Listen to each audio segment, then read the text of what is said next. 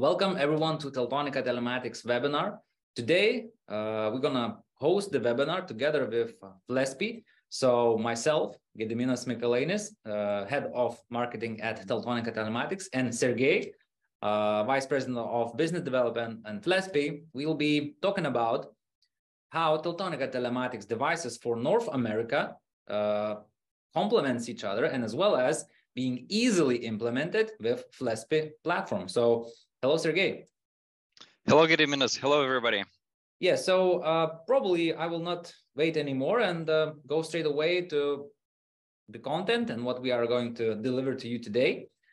Before that, I would like to mention that you can have ask questions right away in the chat. We'll be answering those with our IoT engineer, which is as well together with us today, Lohit. Hi, Lohit. Hello, Gediminas. Hello, everyone. So I'm Lohit. I'm the IoT Solutions Engineer for Canada office, and feel free to ask your questions and we'll answer all of them. Yes, we will cover all your questions, all your concerns in the chat during the presentation. At the end as well, we'll have a short Q&A session, so we can cover more questions if you have after the presentation. So welcome once again.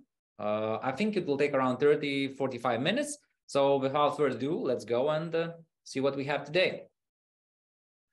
So for the agenda, we have Teltonika Telematics, a short overview, products and the use cases in North America, and as well we have Flespi, our partner, which will be covering the API section. And at the end of the day, we'll have feel free to ask any question, Q&A session.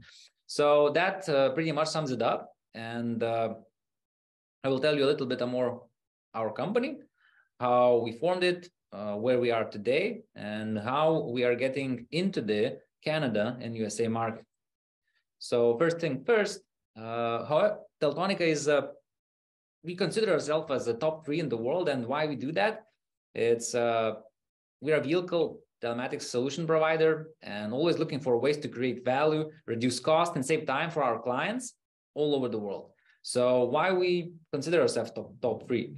So I think that pretty much sums it up. We have offices all over the world. And since our creations in 1998, we have established, we have sold to more than 170 countries all over the world and established offices in more than 20 countries. And with the experience what we are having, we are entering market by market, seeing and solving the problems over there. And currently, since the creation of Teltonika, we have sold nearly and probably now more than 22 million devices worldwide. So significantly, we're trying to divide our presence all over the world so we could cover all the regions. So you can see in this, as in this map, we have offices covered in every continent, of course, except Antarctica. But we want and we try to be near and close to our partners. Moving further, what is probably the most and exciting thing about Teltonika is that we covered it all: design, production, supply, support. We deliver full portfolio of GPS trackers, from vehicle tracking, asset tracking to personal tracking. Of course, some of the tracking devices are not yet ready for North America, but we will be there. We will coming. First of all, we're starting with the vehicle telematics, and later on, we'll cover the asset trackings, which is coming shortly, and as well, personal tracking. And one of our highlights I would like to mention is, of course, production facilities with automated robotic lines to fulfill a production from A to Z, from component placement to PCB to final boxing device and shipping to you. So we have 15 robotic lines, 5 FSMT lines, and can produce over 500,000 devices per month with 100% traceability. So we consider that as a really amazing achievement, since we can control everything in one side. So that's little about our company, how we are delivering, how we are manufacturing, and let's go to the use cases and products in North America. So further on, since now you're familiar with the company, what we provide, and what we are doing. So one of the most important things I would like to mention, that we have the production, development from A to Z, and as well, further on, supporting you as a partner, we deliver the full scope of what we can give to you, right? So starting from configuration, SIM card, battery, cables, branding, packing. So we got it all for you to save time after we deliver that. So you could just simply pick it up, the device from the box, install it in your vehicle, and ready to go. So whatever comes to your mind, we can complement that with any additional services, entering the SIM card, customizing the configuration, or even do the customized software for you. Whenever the use case suits you better, you need some adjustments, just we got it all. So that saves time as well, helps to avoid errors, meet project deadlines, keeps company reputation, I would say, right? So meeting the deadlines, and custom branding. So that's covers it all as after the customer sales. Moving further, about the security, which is really, really important, right? So also we have a various security options, various security options for every device, fast way to configure. So different devices have its own security options, which we have implemented to prevent unauthorized access to the trackers. It is necessary to have that security measures for logging through all possible devices. So when login fails, the user is denied, access denied, and tracker remains safe. So we have covered it all. So you can check it as in this slide, from the photo, server, app, mobile, computer, that's all locked on. And moving further to the devices, what we all came here. Also, feel free to ask questions in the chat, in the question section. So we are very welcome to answer those. Yes, 1 second. Moving further, probably the first and the one tracker I would like to mention is that FMM 130A and FMC 138. So it's one of our first tracker in North America, which we have certified with PTSAB, FCC, AT&T, and this device is ready to sell. So we have multiple new trackers that have been called specifically for Canada and US markets. And first of all, they support 4G LTE Cat 1 for quicker data transfer, and Cat M1. So this tracker is one of the most popular right now we have in our portfolio due to its 3 programmable inputs and another 3 outputs.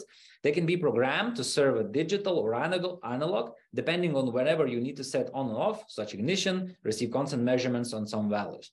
So as well, this device supports CAN data, reading even CAN control, so which allows the lock-unlock the cars, such as for car sharing applications, right? So we'll take a look at those solutions in a little bit.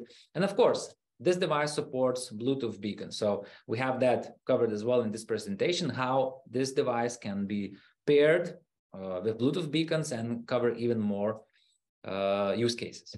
So straight away to the first use case.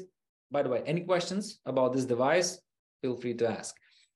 Moving further with first use case, what we are delivering and what we are willing to give you, how this device could be utilized in this particular use case. So we have a vehicle rental leasing. In this case of leasing, GPS vehicle tracker can improve driver safety, provide maintenance, of course, reminders, and include vehicle regulatory and maintenance obligations. So at the same time, in this use case, hiring FMC 113A and FMM 130A can help to prevent vehicle overuse, late returns, for instances, owners, managers, set the vehicle mileage, for example, and limit the drive that can prevent from excessive use. So this is one of the use cases we are currently distributing all over the world. And my recommendation is go straight into it with this FMC 130A device. It's also to mention that with the damages deal, repairs related to customer misuse of vehicle before they have leave the country or city. So that's or leave to another state, for example, right? Moving to another use case, which is becoming more and more, I don't know, probably it's through the roof. So in the United States alone, it's like 1.7 million packages are stolen or missing from doorsteps per year. So it's like around $9 billion a year. So it's significant money, right? So there are quite a few scenarios. Driver can make a mistake, leave the car unattended, unlocked, for instance. So that's a lot of things can happen right? So this prevents of stealing the car. For example, you can set up the immobilizer, so makes the delivery van, the LAN, less appealing, so you cannot steal that, right? So also this comes together in the additional adapter, which you can use to set up those features. So prevent those cars to be stolen, save the goods, right? So that's basically about security of that. Moving further, well, basically, it's not only for delivery services, basically for all the vehicles that can be used to protect those for stolen goods with the whole bus or any other transport you may think of. Moving further, agriculture, of course, agriculture. Why? Because it's probably one of the backbones of United States and Canada, and like the population is growing and the food of need is growing, and this is what we can deliver with our tracker in combination with the CAN adapter. You can read everything, well, basically everything from the agricultural vehicle.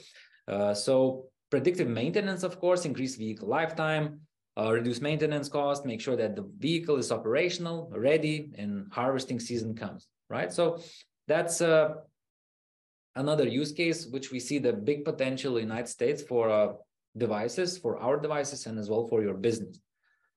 So about this FMC 130A and FMM 138, this device is currently covered up with these top use cases, what I had mentioned. Moving further, I have OBD device, right? So in the OBD CAN category, you have prepared two more trackers. So these two trackers has 4G connectivity and as well LT Cat M1 connectivity. It allows having rich CAN data. These devices actually reads CAN data directly from the OBD. It's easy to switch from one vehicle to another, no need installation costs. It can be done in minutes, right? So these trackers supporting thousands of vehicles in United States, right? So we have your models for North America set up in these trackers, and you can get data from the vehicle itself. So this is a perfect tracker for wide use of applications, fleet management, light commercial vehicles, car rentals, leasing, driver logbook. So insurance as well, insurance telematics, which is through the roof currently, not only in Europe, but as well popular among in North America. So device as well supports Bluetooth Low Energy iBeacon. So you can also complement this device with another iBeacons around him. So moving further, we have another device, simple. So those devices, fast and easy portfolio is equipped with Cat M1. And this device ensures the hassle-free installation as well as the previous one with any other Teltonika telematics tracker. So also has Bluetooth connectivity, wireless hassle-free installation, accelerometer data, and as well certified with PTCRB, FCC, AT&T. So these are the OBD devices, what I have just covered, and moving further, where these devices can be used. So what I have already mentioned, so auto dealers, so manage the cars, simply move from one to another. So it's easy to keep their vehicles in a proper technical condition, and failure may cause financial losses. So weakening customer loyalty, right? So moving from one vehicle to another, it gives you the advantage of keeping the vehicle safe, give you the real-time fleet tracking, quick and easy installation, as well to get real odometer, right? So one of the advantages to get the data from the vehicle gives you the advantage against your competitor to get that quicker, right? So be informed of discharging batteries for your convenience. It's possible to configure that GPS tracker can send notification when the battery reaches the certain level, right? So act quick, save time, and be sure that the vehicle is saved, not discharged, right? So this will help you as well to maintain your fleet ready, right?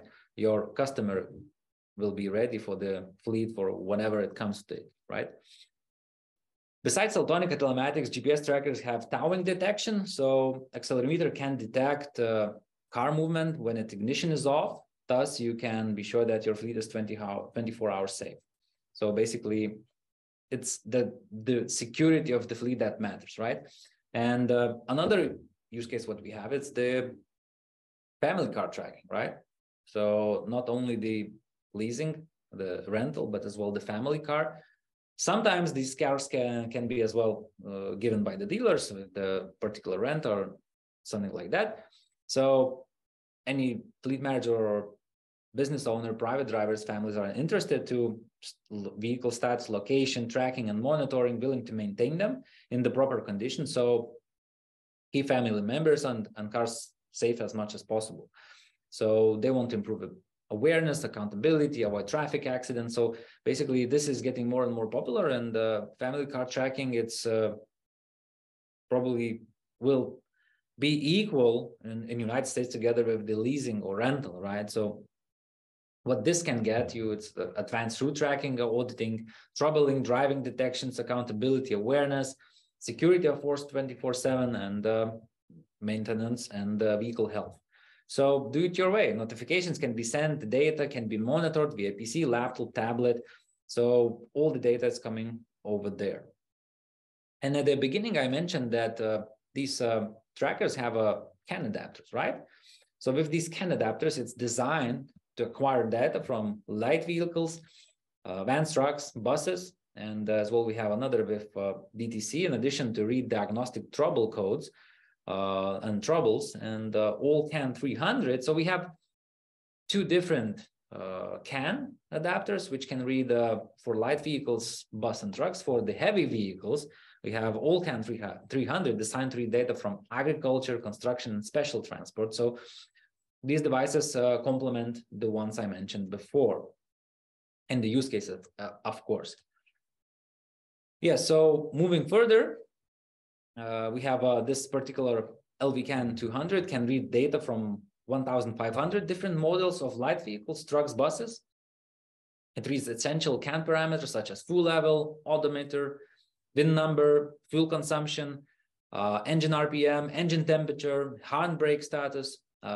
On the other hand, all CAN 300 is a professional solution, which companies are wishing to monitor CAN bus data from any kind of transport, right? So it supports more than 2,500 different models on light vehicles, trucks, buses, agriculture vehicles, transport, and that helps to reduce running costs, improve driver safety, streamline the maintenance process, and support environment responsibility. So on that part, we pretty much summed it up. As well, we have CAN control, which can extend your use cases to another level. And here I'm speaking about the car sharing. So for the car sharing, we're using CAN control, which allows you to control the doors remotely, open, close windows, as well allows immobilizing the vehicle. How do you open it remotely, get the diagnostic codes, trouble codes. So this, it's pretty much for the car sharing, corporate car sharing, and the adapter supports over 1,300 vehicles. So, and this number is constantly growing, right? So what I have mentioned before, it can do probably the same as read the fuel level, VIN number, fuel consumption, RPM, engine temperature, and handbrake status, allowing effectively identify whoever has opened the vehicle. So as I mentioned, car sharing is one of the top solutions over here, and as well, corporate car sharing. These are the top ones. Those devices could extend the usage of this device. Moving further, we can connect eye sensors, eye beacons. One of our probably most, last year it was most anticipated device, and we got the award for this device. And that's one of our, how to say, biggest push-ups together with devices itself. So iBeacon can be used particularly for driver ID instead of one-wire interface, saving installation time, also the possibility to monitor cargo, tools, helps with theft prevention, and battery up to 10 years. On the other hand, eye sensor can monitor temperature, humidity, which saves a lot of time since they are not need of complicated one wiring and one wire technology. So eye sensor battery lasts up to 5 years. So both of these beacons are waterproof, so you can mount it outside, inside, wherever you like. And these two little things together with our trackers can cover most of the scenarios, right? Where you need the temperature tracking, driver identification, tracking goods, trailer tracking, waste container tracking, construction tool tracking. So whenever you need to put a little small thing on the unattended tool or asset you're using without internal power source, you can use iBeacons together with these devices. So I hope that you were able to catch all the information I had. Since now my part is in here, I will give the word to Sergey, and he will show you how exactly our devices can be set up easily with flespi platform. So we have our protocols, which requires quite some job to do, right? It requires some programming, some knowledge to do. Of course, we have all the tools, but with flespi, you can do it in, I don't know, 1 hour. Sergey, you can do it in 1 hour? Even less, Gediminas. Yeah, we'll be happy to cover that. Yeah, so the floor is yours. So please do so. Explain how that works. All right, thank you very much. Okay, let me. Yeah, there you go. I'll start sharing my screen.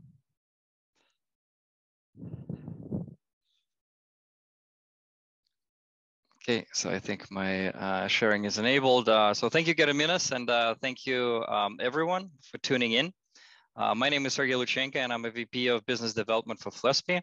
And I will introduce flespi by actually illustrating the challenge that we're solving. So you've heard all the wonderful things about Teltonika devices that Gediminas just shared with you, and you want to go ahead and start using them with your own telematics application. And then the challenge really becomes integration. How do you build a repeatable and reliable process to get data from the devices into your application? So what's really behind this challenge? Really a couple of things. First, the devices work by pushing data to the server using TCP or UDP. So on your solution side, you have to have a listener with ports, open to be able to, listen in and accept all the data and handle most likely lots of individual connections depending on the scale of your solution. And then secondly, to help you save the connectivity costs, what Teltonika does is that they compress the data packets that the devices send out into this binary strings of data. So they're pretty difficult to interpret. So you need a way to decipher and parse the data. Of course, like Gediminas noted, you will be provided with the protocol documents that will explain you the data structure and how to interact with the device. But there's actually quite a bit of work involved in getting all of that done. So with flespi, you essentially outsource the integration and maintenance of that integration to us. Flespi is a SaaS product. It's a telematics middleware that gets in between the devices and your application. And it does several things. So first, it's handles all this low-level communication between the devices and the server, so you don't have to worry about all those, TCP, UDP ways of connecting. And then secondly, we produce data in the JSON representation, those device messages, which is very easy to use and interpret. It's actually human readable, as you can see here. And thirdly, we provide the convenient APIs for you to be able to consume this data into your application. Not only do we have APIs for getting data, normalized data out of flespi into your application, we actually also have ways of you controlling and changing configuration of the device from your application using our APIs. So let me now switch to my little demo here and show you a couple of things right in flespi. So this is how flespi panel looks like, and I already have 3 FMM00As OBD devices that Gediminas covered. Showed you their capabilities a little earlier. So what I'm gonna do is click on one of these devices that had most recent activities associated with them, and I go into logs and messages, So first of all, this is not meant to be a comprehensive demo at all. This is really kind of scratching the surface and helping you understand some of the capabilities that flespi has. There's certainly much more to what beyond what I'm about to show you. So just keep that in mind. So here I'm inside this device, I'm in the logs and messages, and a couple of things that you can observe here. First is the log of all the device activity, all the connects and disconnects, the information of on TCP data sessions, you know, what are the IPs involved, et cetera, et cetera. And down below are the actual normalized parsed messages that we produce based on those binary strings, as I explained, that we receive from Teltonika devices. So by clicking on any of them, this panel opens up that allows you to review and examine all the data points, all the parameters, all parsed and normalized for you of everything the device carries. So, you know, you can see here the voltage information, current information, ignition, ISO RPM at some point here, real odometer, which is quite useful, as Gediminas pointed out. So, you know, all this data is in front of you, very easy to read. From here, you can switch into this JSON tab in this panel, and that's that JSON representation that I was talking about. This is exactly how that data is going to flow into your application. Very easy to interpret for human and for, you know, JSON is format which is commonly handled in all kinds of integration scenarios. One other thing that I want to point out to here is this traffic button. So what that is, if you click there, that actually gets you to that lowest level of communication between device and the server. So something that we take upon ourselves to deal with so that you can focus on your business logic, on your application. So why is this helpful? The reason it's helpful is that, you know, once in a while, you will have situations that, you know, there's certain device behavior that probably not what you expect. Maybe there's some situations that you need to involve Teltonika support into. So if that's the case, what's important for you to have and to be able to provide is the raw data. You know, you'll be asked, you know, show us, you know, what it is that is coming from the device so that we can assist you. So in flespi, it's a very easy and convenient tool. You just go into this, we call it raw traffic viewer, and you can see all those binary packets. These are those binary packets that are actually coming from the device that is kind of difficult to decipher. It's very easy to export that data, and you can like observe the sequence of communication as far as data received and flespi sending the acknowledgement back to the device. Really what we try to abstract you away from, but it's also good and a good thing that you have access to this tool for diagnostics and troubleshooting purposes. Okay, I'm just gonna go back to the original view. Another quick thing that I wanted to point out on this panel is ability to very easily see where the vehicle is on the map.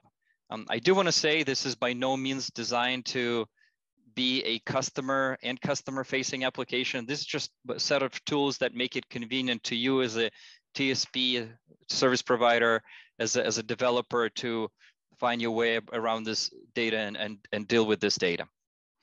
Another quick thing that I want to point out to is this commands and settings. So think of commands and settings as a simplified Teltonika configurator, right? So you have, as you can see here, there's numerous tabs, numerous settings that are organized by the topic. So you can actually execute commands and change settings against the device right from flespi. Not only that, not only do you have access to this interface, you also keep in mind that every action, every command that is executable and can be sent from here is also executable via API. We're an API-centric platform, so whatever tools we provide for the easy interaction, all those tools, all those capabilities and actions can be performed by executing API calls the API that we provide.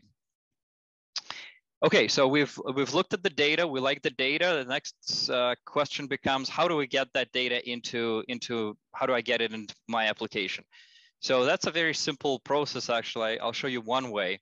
So if you go to stream and set up a new stream, and let's call it my first stream. And for the protocol ID, you'd select HTTP. Here you'd need to provide the address of your endpoint. So the endpoint on your application side, they'd be able to accept post request, HTTP post request from us that would carry all that normalized data to your application.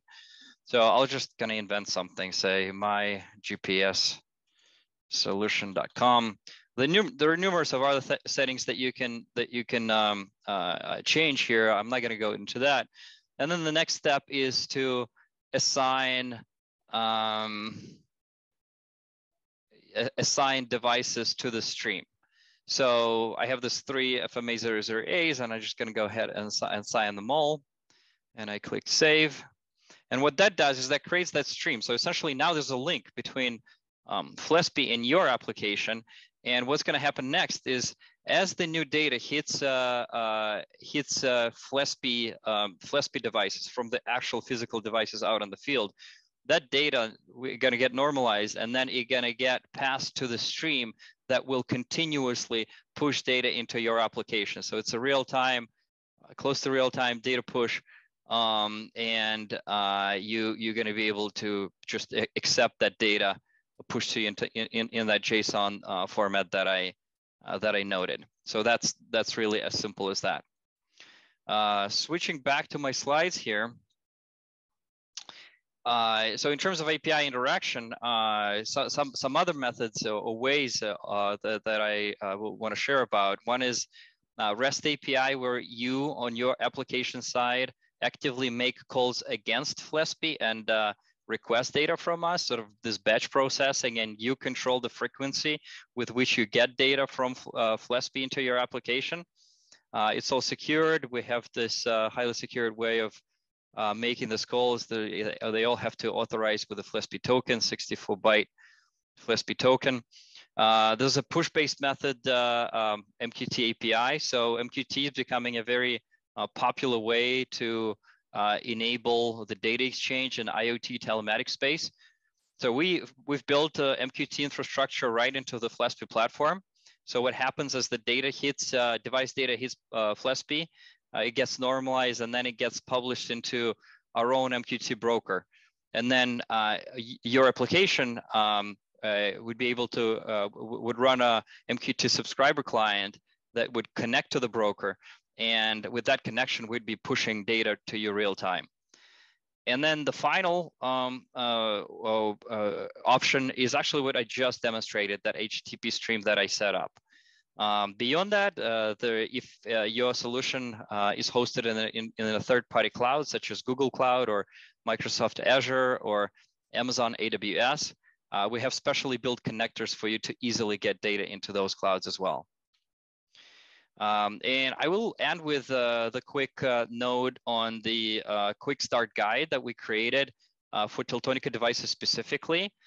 So there's this link here, which we'll share after the webinar, but it explains in a very straightforward way, just the several steps that you need to take in order to create your. Can you put this link into the chat maybe for all the people? Yeah. Absolutely, Gediminas. That's a good idea. So I'll do that in a minute. But that guide essentially, takes you from creating a free Flespi account. And by the way, with a free Flespi account, you have access to all the functionality. You're just limited by the number of devices you can actually create. It's 10, but with that, you can build a full-featured POC to connecting the device, and then from there, experimenting with the REST API to extract that data. And that's the thing I like about Flespi, that you have this free 10 devices, you can do whatever with them. So either you test the device, either you start using, so whenever you like to add more devices, then you have to pay. But first, for 10 free, you have all the features opened up, and test is free. So it's one of the best things I have heard in the market, which software provider can give. So that's good stuff. Yeah, thanks. Thanks, Gediminas, for the kind words. Yeah, absolutely. We're trying to make it really, really kind of easy and remove all these obstacles from really trying the solution and getting familiar with that. So with that, that's really kind of ends my part. So I will stop my sharing and turn this over back to you, Gediminas. thank you for joining the webinar. Appreciate your time, and have a good rest of the day. Yeah, thank you, Gediminas. Thank you, everybody. Thanks for joining. Have a great day. Yeah. Bye-bye. Bye-bye.